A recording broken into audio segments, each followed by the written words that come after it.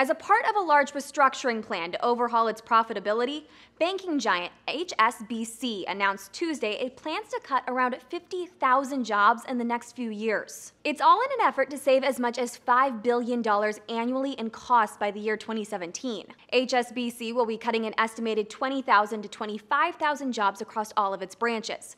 Another 25,000 employees will be let go after the bank sells its operations in Turkey and Brazil in an effort to focus more on its holdings in Asia. The Wall Street Journal reported this announcement wasn't much of a surprise to investors since the bank's chief executive, Stuart Gulliver, has been trying to make the bank easier to manage for the last 5 years. HSBC had previously announced it was considering moving its headquarters out of London, where it's been stationed since 1993. CNBC reported Gulliver said if a decision is made to move the headquarters to Hong Kong, the move would take about 2 years. The proposed move has to do with a constantly increasing UK bank tax on balance sheets that was created back in 2011 at a rate of just 0.05%.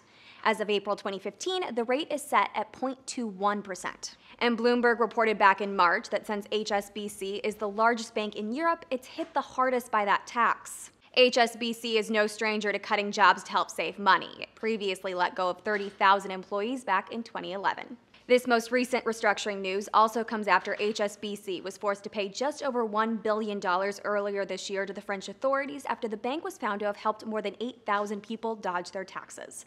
For Newsy, I'm Catherine Beek.